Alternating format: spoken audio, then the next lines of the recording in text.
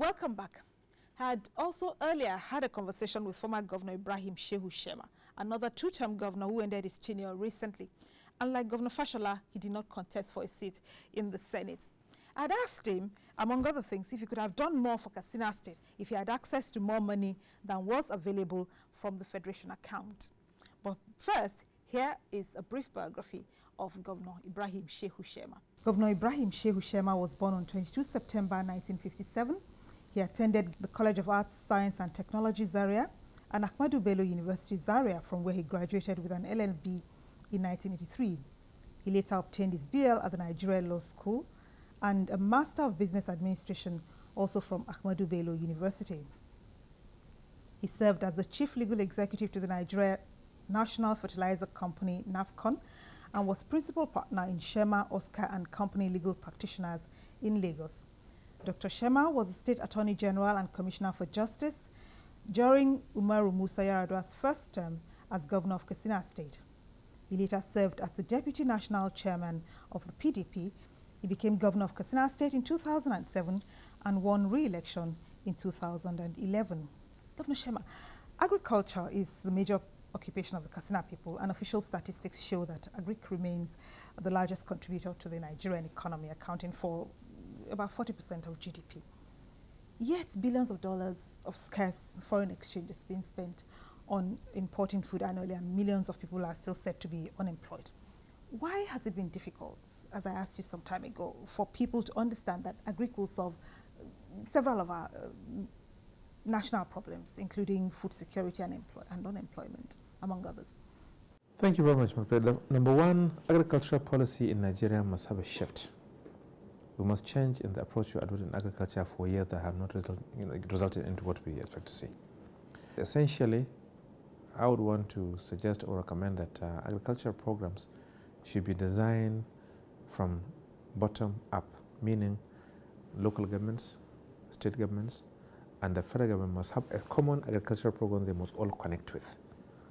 And each sector or segment of governance should have a role to play, define clear role to play, and amount of money that they can contribute in terms of that developmental aspect in which they are connected with. Unless we design agriculture in this way, there is no how we can hope to achieve the type of result we expect to see. Nigeria is vastly an agricultural land. We have cultivable land from first day of January to the last day of December. We have to reactivate our irrigation program. There is no serious agricultural economy that can hope to survive only on rain-dependent agriculture. We should be able to cultivate the land from first day of January to last day of December, meaning year-round agricultural activities. And agriculture, by the way, has the potential of putting money directly into the pocket of the peasant. So agricultural policies and programs have to shift from what we used to have, because what we have been having over the years has not given us the needed results. There is equally the issue of livestock development and growth. There's a huge market in Nigeria and across the continent for livestock and dairy products, which oftentimes are more imported into the country than we're selling out. So we need to look essentially at all these parameters and then define a program in which all the segments of governance will participate. Our farmers, on the other hand, are majority subsistence farmers.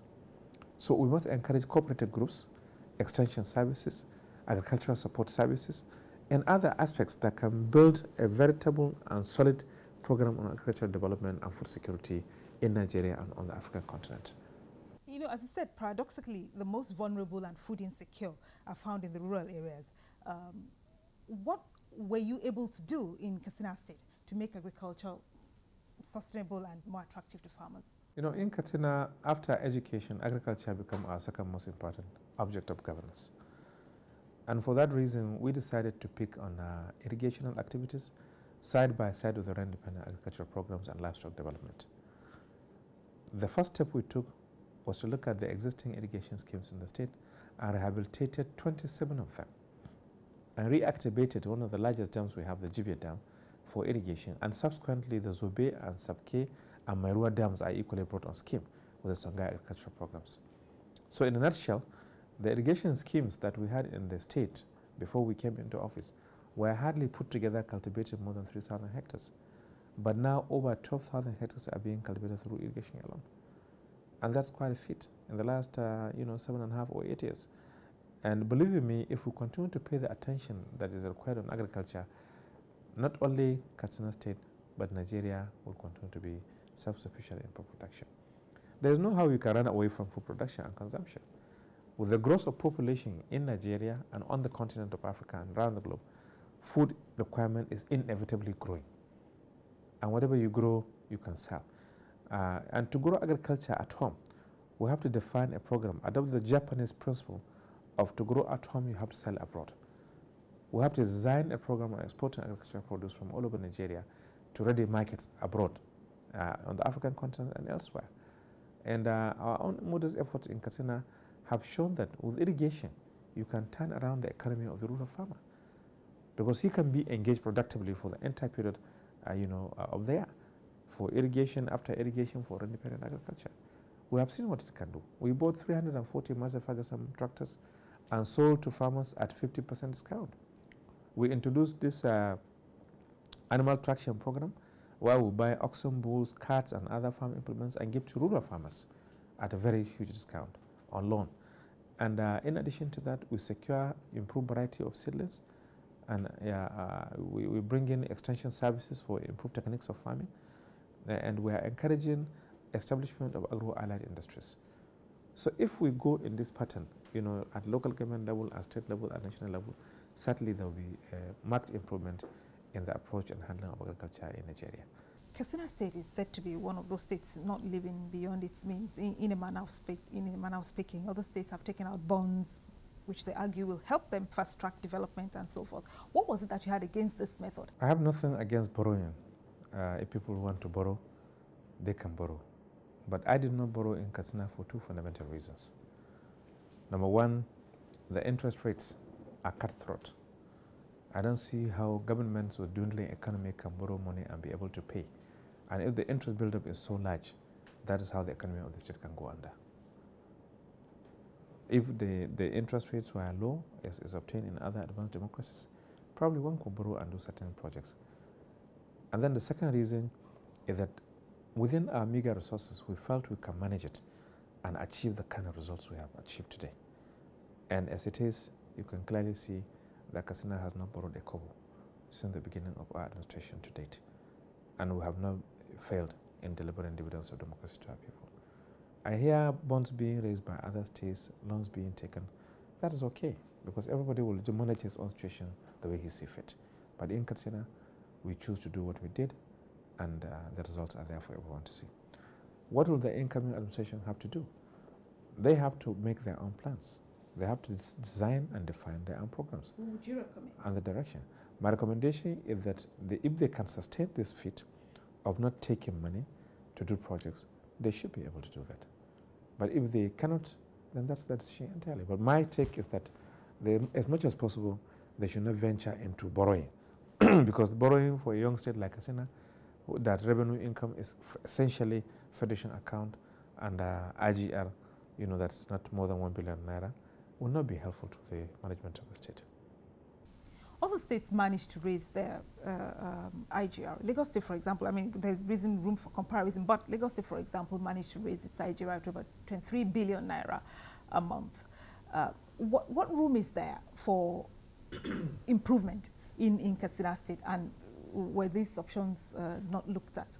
Oh, in every major nation of the world, the real source of income for each country, the real source is taxation. That I can tell you. More than 70% of most major nations of the world, income comes from taxation, not from oil. So managed properly, the tax structure in Nigeria can be able to generate much more income than what we see. Lagos has just demonstrated that example. In Katsina, the story is a bit different. Lagos has so many industries to tax on. Lagos has so many programs and projects that can bring in income easily, especially the existing commercial, being the commercial nerve center of Nigeria. So you cannot compare Lagos with any location. Maybe probably Kano will come next. But Katsina is essentially an agrarian and civil service state. So that's why our income can nowhere be compared to that. But now as we are gingering and encouraging the economy towards commerce and industry, That is the platform upon which we can build it. Talking about gingering the economy, I know that your administration spent a lot of time and effort and resources trying to get foreign investors and local investors into Katsina State. How has that worked out, and what has been the results? It is working very well. We did so much advertorials on television, national television, inviting people to come to Katsina, and people have come. People are setting up small cottage industries already, and some Germans have come to partner with us in the neem processing plant. And others are trying to set up, what you call leather factories. And we have investors who are interested to work with us in electrification, that is in solar development of solar power plants. And so many people are showing interest. Others are coming into agricultural sector. They want to partner with the state government to some extent to produce fruits and vegetables. The Songhai Farm Initiative is a project that we are bringing in other people to come and work with us, and it's a very successful venture. So invitation to foreign investors will always be hinged on conducive environment. And Katsina has a very peaceful and conducive environment, and more people are coming, and I'm sure they keep coming into Katsina. Former Governor Donald Duke recently told me that even though the Constitution ensures that the body of an incumbent leaves government house, only that man can ensure that his soul follows. I'm preparing very well. I look forward to taking a break, enjoy my family life, and reflect and plan whatever I want to do in the future. That's the way I take it. I'm grateful to God. He gave me opportunity to serve myself for 8 years. I'm grateful to him. He guided me to do the kind of things we did for the progress and development of our state and our nation. There are no regrets whatsoever. There are no regrets, but gratitude to Almighty Allah. The opportunity I had for 8 years and the support I got from my people in Katsina State and the developmental strides we have achieved are things that for a long time to come, people will always remember. So I'm a fulfilled man as far as the administration of my state is concerned. And about my future plans, yes, politics is there. The legal practice, which is my primary constituency, is there. And there are so many other options. I'll look at them and decide in which direction I want to travel. Governor Ibrahim Shema, we thank you for your time. Thank you very much. I appreciate it. And that's our program View from the Top. I thank you for watching. Please join us again next time when View from the Top returns. I thank you again, and I wish you a good day.